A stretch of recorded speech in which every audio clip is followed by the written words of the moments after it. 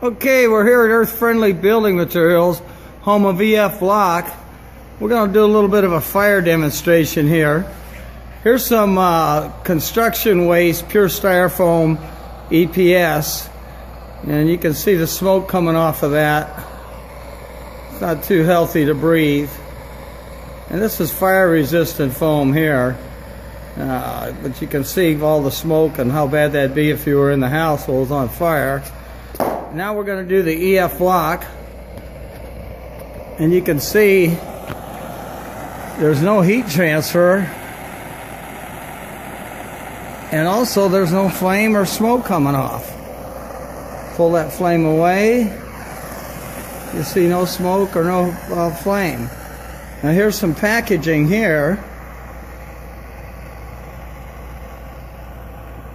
some other kind of styrofoam. You can see here, this will pull the torch away, and you can see this doesn't self-extinguish.